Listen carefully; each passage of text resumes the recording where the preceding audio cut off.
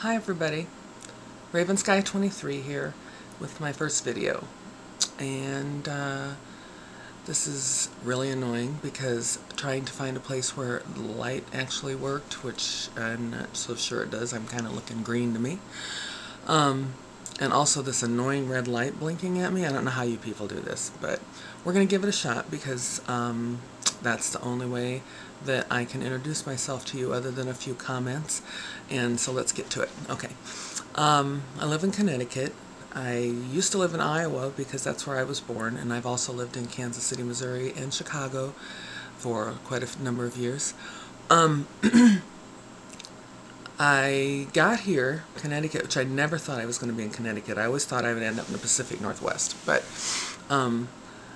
plans be as they are. I met my husband, TimberGeek, on YouTube. I met him in an internet chat room back in '95. Yes, kids, there was an internet in '95. And it was totally not planned. Neither of us were looking for anybody else.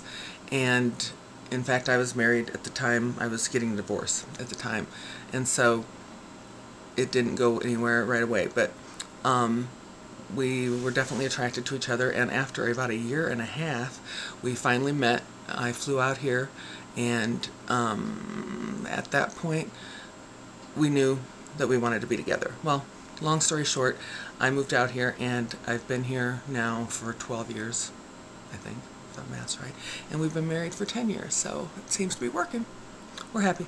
Anyway, we have, I'm sorry, it's also 6:30 in the morning, so I don't know what I'm doing. 6:30 in the morning. This is crazy. I'm not a morning person at all. I work at a bank. I'm an assistant branch manager at a bank, which is what, like it says on my page, my YouTube page, that's what sustains me, not what fulfills me. What I really love to do is I'm a fiber artist, I'm a knitter, I'm a spinner, and I have 2 spinning wheels, 3. And also I like to weave, and I'm just learning that basically. But I have 1, 2, 3, 4 looms. I know, it's insane. Anyway, and I have more wool and fiber and yarn than any normal person, of any sane person should have. Okay. I also have, from previous marriage, I have a 32-year-old daughter, and I have a granddaughter who is just the light of my life. I have a picture of her here on my computer. But you'll see more of her later. I don't know if that even came out. Anyway, I just wanted to say hi to everybody. I've been on YouTube now for about, I don't know, over a year, but I mean, I first came on YouTube because I think I looked at the skateboarding dog, or it might have been the guys on the treadmill, you know, doing the dance on the treadmill. One of those ridiculous things. That's what I thought YouTube was all about. And then I found Zipster08, and I went, who in the hell is this guy? And I was immediately sucked in because he's such a wonderful person, and I started watching his general circle of friends, and people he recommended, and I'm like, oh my god, there's all these people on YouTube that are just fantastic.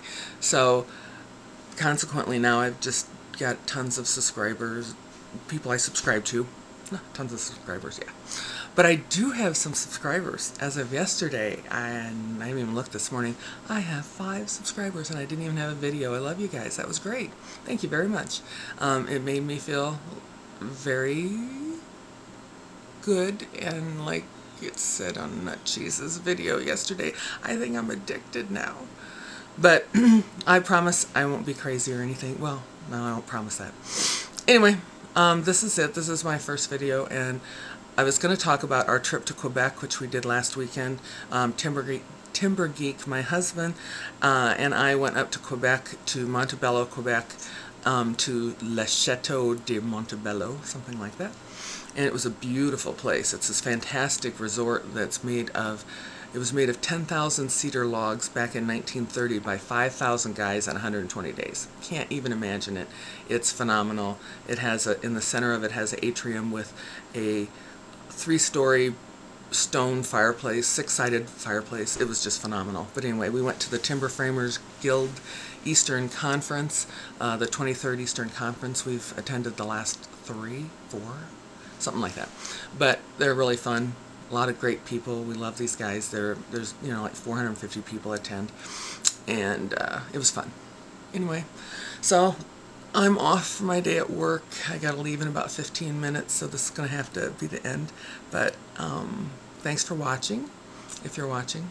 If nobody's watching, then I guess I'm not thanking you. Anyway, I have no idea how to run this camera, so if this worked, fantastic. If it didn't work, I'll try again.